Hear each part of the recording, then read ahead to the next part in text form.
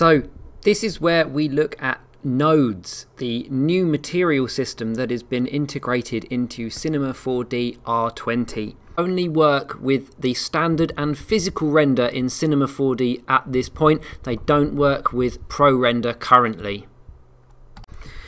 So nodes have been in existence in various other types of 3D software for quite some time now, and Cinema 4D has joined the rest of them, and we now have nodal materials within Cinema. Now, if I just go over here to create, you can see that we've got our standard material that we're used to, the PBR material that you'd use for the physically based rendering in Radeon Pro Render, and of course we now have two sets of things here. We have a new node material and a new Uber material. So if you're like me and you've never really gone anywhere near node editing for textures before, then this is a whole new experience, and hopefully over the sort of coming months I'll get my head into this a bit more and I can do some tutorials for those of you out there that are like me who haven't really gone anywhere near it. So the new node material is quite simple in its creation, so there isn't an awful lot in there, and it brings up our new node editor. Okay, so this is going to be the type of thing that you guys are going to need to go away and play with. So it's a whole new ball game, it's a whole new window, variety of different things of group nodes, ungrouped nodes, this which will increase and decrease the amount of visibility of the nodes and stuff in there. So it's got a really nice feel to it. It feels like a nice modern but very familiar interface for things like Cinema 4D.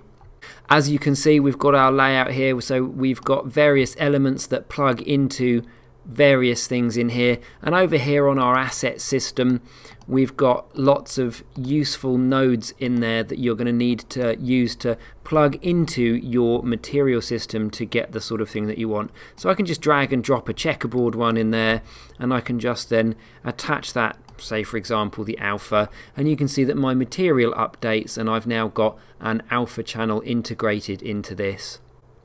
So we have a nice search function here if there is anything in particular that you want to look for, or just have a wander through and see what you've got. Car paint material, I know this one is going to be quite popular. We've got the sort of sparkles shader in there so that we can get this more realistic refraction of different metallic car paint features, which is going to be a really big thing for a lot of people that I know have been wanting this in Cinema 4D for a long time. And then again I can just select my main one and you've got your interface here. Now you can use the node editor in one way, or if you're used to working with this sort of thing, then you can use these little potentially squircles, but the little node interface here, and you can connect to a node and you can look through them that way. So maybe I wanted to add in a Voronoi noise or something like that, and it will update. At the moment I am just pressing buttons as I'm not too sure about using the node editor, but it is quite simple in its layout, and hopefully you guys are going to roll with this in a much quicker way than I am in this little demo. Now for those of you who want a sort of softer introduction, then perhaps this might be better for you, which is the new Uber material, which looks in its own right a little bit more like our familiar territory of Cinema 4D's material. But we've lost some of the channels. Color is gone because it technically doesn't exist in physically based rendering, and we have the diffuse there. We've also got reflection. We now have a coating, which is a bit like adding a lacquer over the top of things, so it's slightly different from reflection. Emission, which is, you know, making stuff luminance.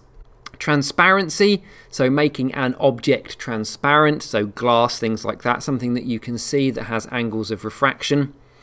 Opacity, now that is not transparency, but it's more like alpha, so actually removing parts of the image instead. And then our ones that we know, our bump map, our normal map, and our displacement. So as before, you need to just, you know, put a tick in the box to say this is what I want to use, and you can work your way like we've been sort of doing over the past however many years of Cinema 4D. Or you have the option of adding in a node here, so if you wanted to connect, you know, maybe an existing node that you already had in there, or perhaps maybe just simple color, things like that, then you can do it that way. If you've got an image, then you can load texture, and then you can pick an image, and that will then put that into here, which I might just do now. So let's load a texture on my desktop. Training Cinema 4D logo. So we can just plonk that straight in. And now if I look, see, we've got the selections, different interpolations and blur and so on and so forth, but I can now click to my node editor and I can see how that has started to build that up instead.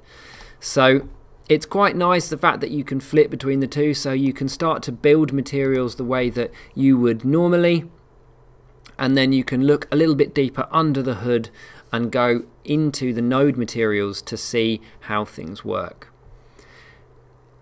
It certainly is a real godsend. So I don't know if you're like me, where you'll have had something in a bump channel and you've gone, okay, well, I'm going to use, I don't know, let's go for a generator. I think we've got some noise in there, haven't we? So basic noise, and then you pipe that same thing into the diffuse channel or then color, and then when you have to change one, you have to change the other. But the joy of this node editor, you see, is that I can now utilize the same node and I can stick that result into the coating or the diffuse. That's probably why I've had that issue up there, isn't it? I was on the wrong channel. So I could stick that on the color, and therefore I'm now getting the color through the same, and I only have to change one value and it will change both the bump that it's doing and the diffuse channel. Just gonna kill that one there, so you can just remove connection and it will stop that link. So I know this is quite a big thing for a lot of people who've been waiting a long time for this in Cinema 4D, and it's finally here. I hope you guys enjoy playing around with it. I know that there are some great little presets here. So under the node material, we've got things like car paint and gold, and they're all specifically sort of tweaked to work with things in that they are named after to help the process along. So you can increase and decrease the number of flakes, the density and the scale, and that will change quite dramatically, you know, depending on what you've got, and means that we've got some nice decent flake shader within Cinema 4D. So go away, have a play at some of the nodal based stuff and see if you can get your head round it. I will be doing the same over the coming months, and I'll try and do some more tutorials on it for you when I get more involved with it. Thanks for watching, and don't forget to subscribe or check out blog.maxon.co.uk.